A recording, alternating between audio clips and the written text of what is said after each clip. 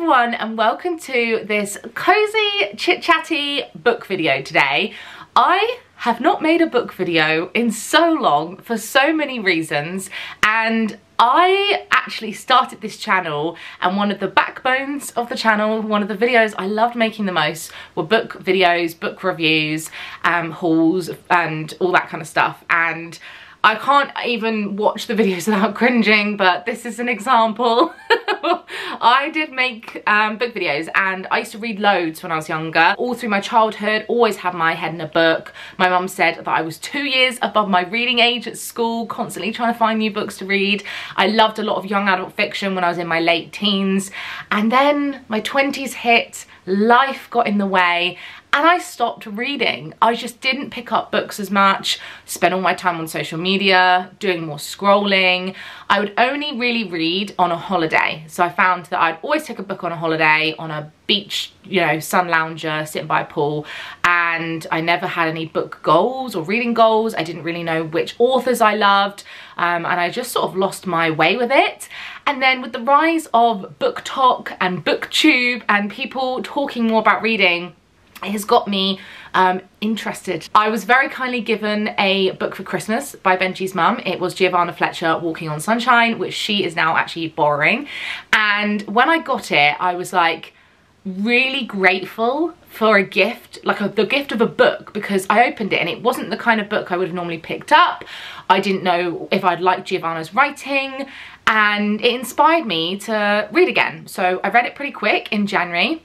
And then in February we had some really tough news, a lot of bad news, one after the other after the other. I was feeling very sad beginning of February, and I turned back to reading, went to my second book, and that then started rolling. I went on a holiday, read a book, and now I'm on book 9 of the year, which I don't think sounds a lot, because when you start like looking into booktube and people that read books, there are people that read like 50 books a year, like easy, hundreds of books, and there are people that can read books within a day or two. And sometimes if I have the time, I can read pretty quick. If it's an easy read, then I can read it pretty quick, but some books take me like a month or two, so I don't ever feel like I'm in competition or a rush to read lots of books.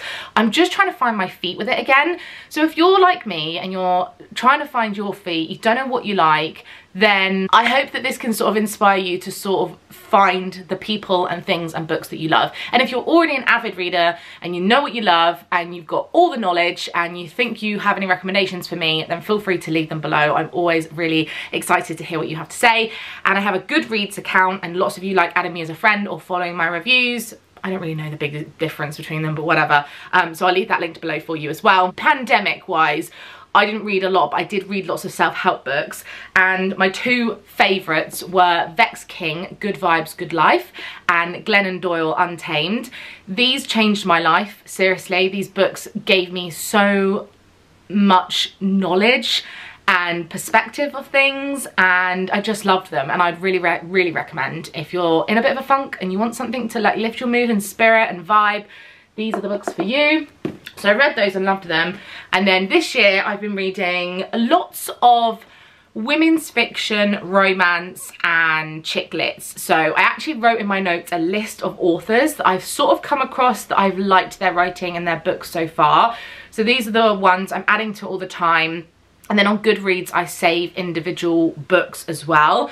But I jumped on the Beth O'Leary hype after I read The Flat Share, which is being made into a TV series, I think, or maybe a movie. But I loved Beth's writing. This was the first book of hers that I read.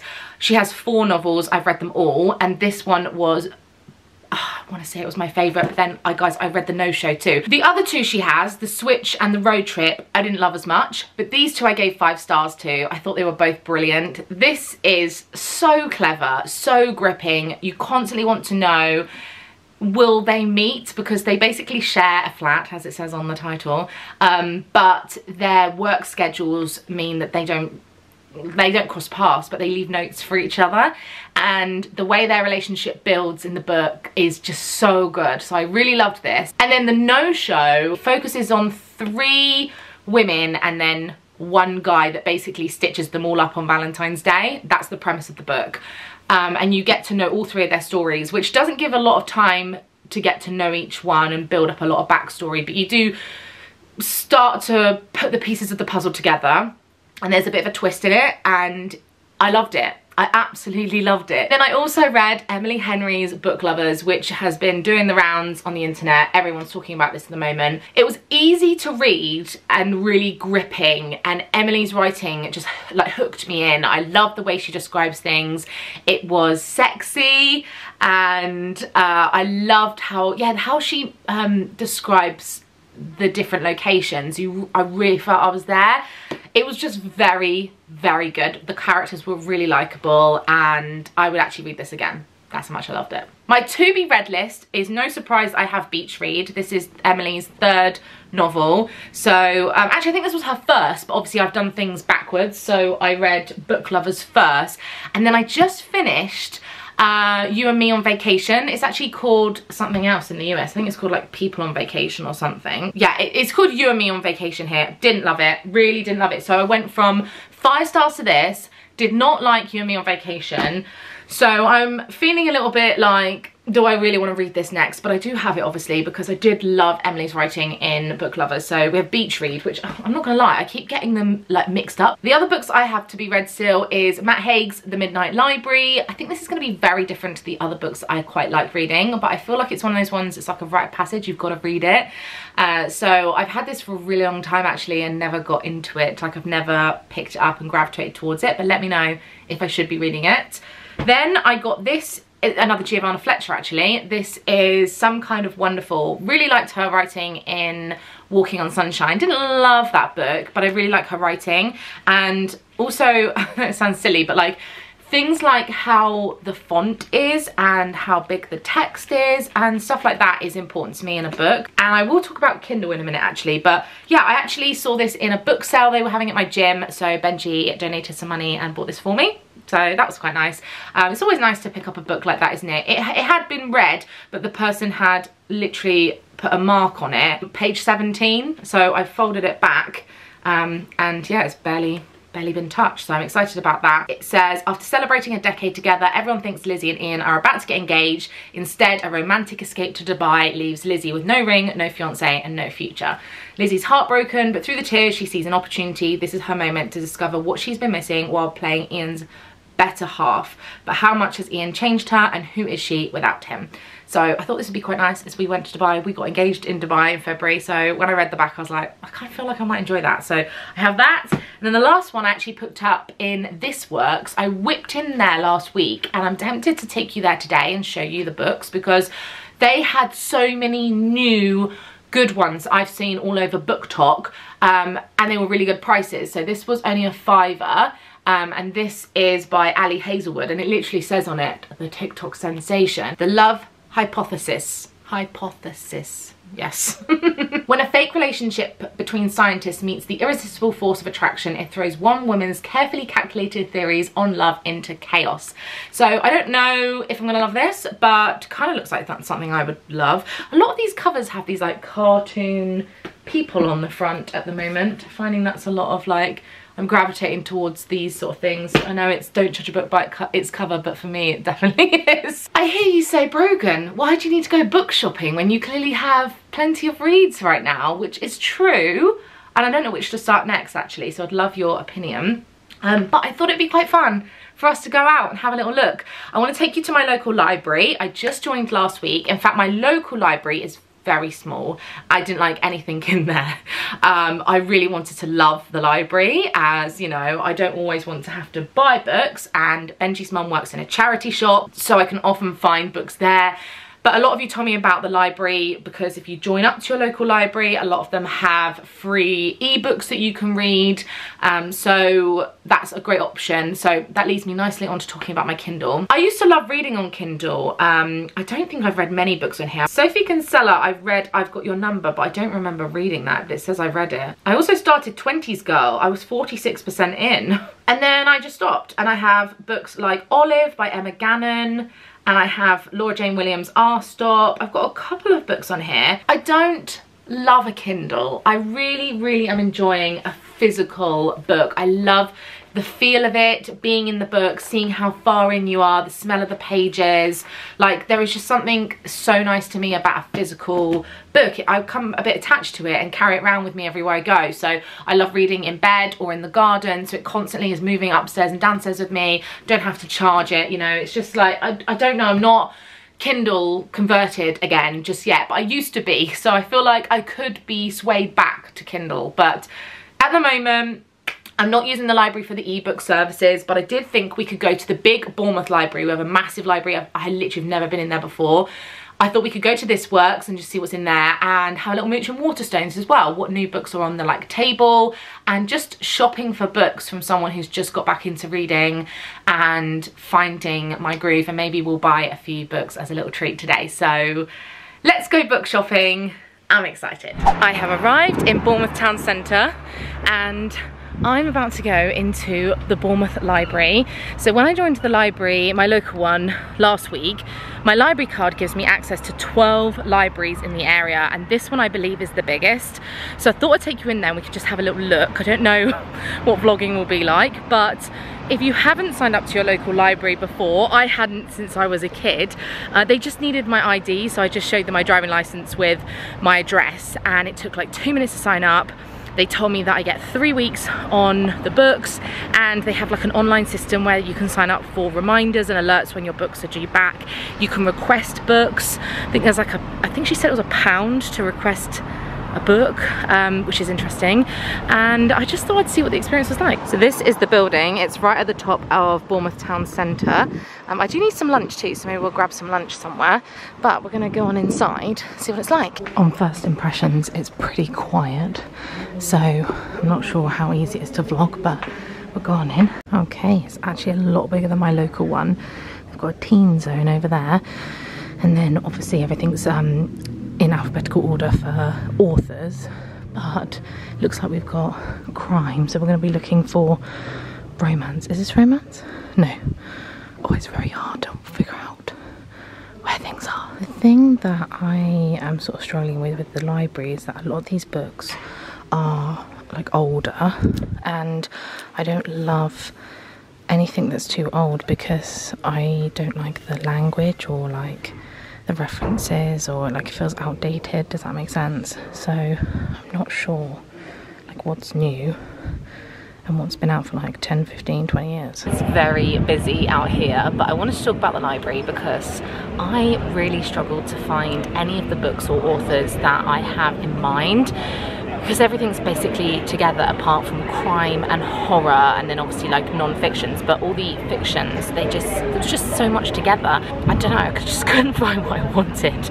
But I love the fact that you can get the app, I think, what was it called, BorrowBox? I filmed a little clip so you can probably see that now, but you can actually get free ebooks as well. So if you would rather listen to audiobooks, then that's another incentive to signing up to your library. But it's free, and borrowing the books is free, and maybe I'll look into requesting books or searching in their system to see if I can find the books that I want. I think I'm going to head down to the Works now and show you the Works, because they had some really good books. Obviously I bought one the other day, but I want to show you. And then maybe we'll go to Waterstones, and I need to get some lunch. This is not a shop I usually buy things in, but actually they have loads of great stationery, back to school stuff, pens, but we are here for the books, and already you can see this poster. They have Heartstopper, they have lots of Colleen Hoover books, so we're gonna have a little look. Right, first of all, this one is a £5, and I've heard and seen so many great things about this. I actually haven't read any of Colleen's books, but £5. Right, already I quite like the sound of this. What I'm going to do is also go on Goodreads and check out the reviews of what people have given things. But if we come over to here, see what I mean? This is really easy for me to shop this, because this is a lot of stuff that I like. They've got Emily Henry's books down there. Then they've got a lot of, oh yeah, Georgia Toffolo's books are in here, but these are only £1, which is really cheap. Has anyone read any of Georgia's books? Don't know what they're like. I don't think this is for me, but I saw that my friend Megan read this and really liked it. I think it's a crime serial killer thing. A lot of you recommended Tessa Bailey to me. This is only £3, and I have just read the back and I love the sound of this. The very first line about it being a Schitt's Creek inspired rom-com is definitely my kind of thing, so yeah, I feel like this might be one we pick up. So all of you have told me that I need Taylor Jenkins Reid in my life, and this one is one of the bestsellers, The Seven Husbands of Evelyn Hugo. But I feel like these are such good prices. Maybe we will get them all. I need an intervention. Well, that was a success. The works. I really enjoyed my shopping experience in there because I had so many things that I liked. So I ended up spending £34 on 7 books, I think it was. So that's good. Must remember to bring a shopper bag though, because I forgot one. Didn't think that through, did I? I'd be carrying books. I honestly thought I'd only be buying 1 or 2 today, but yeah, no, had a little splurge. It is 1:45 and I'm really hungry, so picked up a Greggs sausage roll and a Ribena. I'm just sat on a bench at the top of town eating it. I did want to pop to Waterstones, but it's on the other side, which means I'd have to go up and down the hills, and I'm not about that in this 30 degrees weather today. So I think I'm going to drive to a quieter one at Castle Point. Alright, I've arrived at Castle Point. This is where you'll often find me here for the TK Maxx and Home Sense, but they have a Waterstones, and that's where I'm heading. I'm gonna go and have a look at some books, as this is a book vlog, and we're shopping for books, obviously. Right, here's our Waterstones. We also have a Cafe Nero in here, and they've got a new, hang on this side, flat white over ice, which sounds really nice. So maybe we'll pick up that too while we're in here, but let's go on in. Okay, I went down to the end at Cafe Nero first to get the iced flat white. Lovely, so I'm gonna sit and drink that for a minute, and then I'm gonna go and look at books. Oh, they have self-help actually. Let's have a little look at self-help. Oh, V is a YouTuber. If you don't follow her already, she's honestly amazing. I haven't seen her book in person yet. Fascinating seeing that here. Congratulations. Oh, this is the book I really want to read. Oh, I've got this, by the way. Alex Light, she's also like an Instagrammer, so I've got this already, but I really want to read this. Like, it's talked about so much. Atomic Habits. Tiny changes, remarkable results, over 3 million copies sold. I've never heard of this author or this book before, but I saw the little dog and I was like, oh my gosh, 2 lonely people, 1 good dog. You can pause to read this, but oh my gosh, how cute. They get a rescue dog. Why do I want this? Maybe because I can relate. Quite like this section here actually. There's quite a few different ones. This is called Our Story. I'm just reading this, but yeah, there's a few actually. Lex is also another YouTuber in Famous, like a Bridgerton vibe.